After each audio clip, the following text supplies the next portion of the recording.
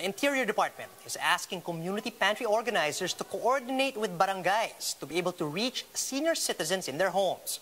We have Undersecretary Jonathan Malaya joining us over the phone to discuss this with us. Good afternoon. Yusek, could you tell us about your suggestions and how will this work precisely for senior citizens? Yes, thank you for having me, Charles. Well, we made this suggestion precisely because of the concern of many that they have seen senior citizens lining up, and some of the senior citizens would line up as early as 5:30, 6 o'clock in the morning, and some of them, might suffer heat stroke in the middle of the day and all of that, no? So we thought that they could coordinate closely with the barangays and request the help of the barangays so that it will now be the barangays who will distribute the goods to the senior citizens, because the senior citizens are known to the officials of the barangay. Right. So just to clarify, this suggestion to do house to house is just for the elderly, at least for now, no? Or are you also considering maybe applying this to community pantries in general so that more and more people can get access to their goods? You know, Charles, community pantry is a private and voluntary effort, no? So we don't want to impose more regulations on them, no? The way it's working now, they have this goods in front of a house, and people can come in and get what they need, and people can contribute based on what is their status in life. I think it works, no? It's already working. We just have this small problem with senior citizens, no? Precisely because of what happened last week, no, when we had a fatality in one of the community pantries. So it would be best if the community pantry organizers would work with the barangays so that our senior citizens don't need to line up anymore. And I am sure that the barangays would be very much willing to assist, identify those barangays and even be the ones to handle distribution of the foodstuff to the senior citizens. Right. Yusek, I have to ask, do you think the LGUs can still manage to do this, go house to house, given that they're already having a hard time distributing ECQ cash aid as it is? No, the ECU cash aid is proceeding very well. In fact, in Metro Manila, 70% of the beneficiaries have already received their cash aid, and the deadline is still on May 15. So this is only a special arrangement for the senior citizens.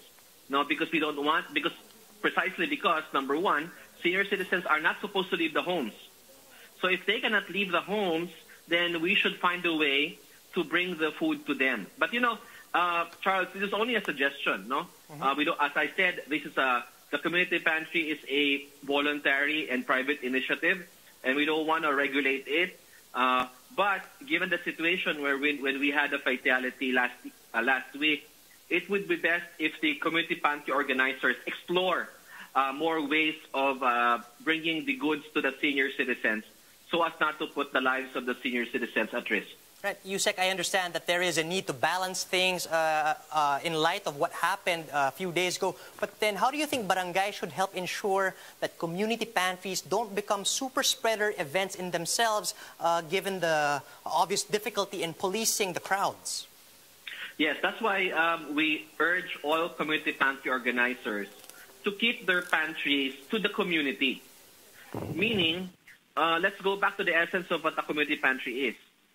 When we make calls to the general population, for example, when we make announcements to cover the entire Metro Manila and even neighboring provinces, then you should expect a large crowd. But if we are limiting it only to your neighbors, limiting it only to your immediate community, and if you coordinate with your local government unit, no, and the barangays have been very supportive and are willing to deploy their barangay tanods, then we can have a more organized and systematic distribution of help. Right, Yusek, I understand that there's also difficulty when the private crosses into the public. So what is your plan for residents who cross barangays or cities to line up for community pantries elsewhere? I understand that certain LGUs have started coming up with their own internal guidelines. Are you thinking of doing the same? Well, since this is a private and voluntary initiative and it's a homegrown grassroots event, we wouldn't want to go beyond what Secretary Anyo already said.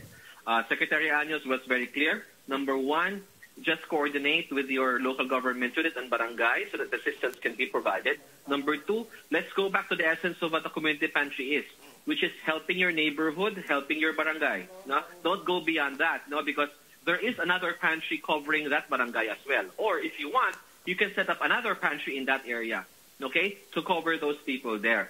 But beyond that, we wouldn't want to interfere anymore. I think the local government units are doing a good job. Quezon City, for example, has issued their guidelines. So we will allow the different local government units to come up with their own guidelines because because they know what's the situation on the ground. They are closer to the ground and they know what their constituents need.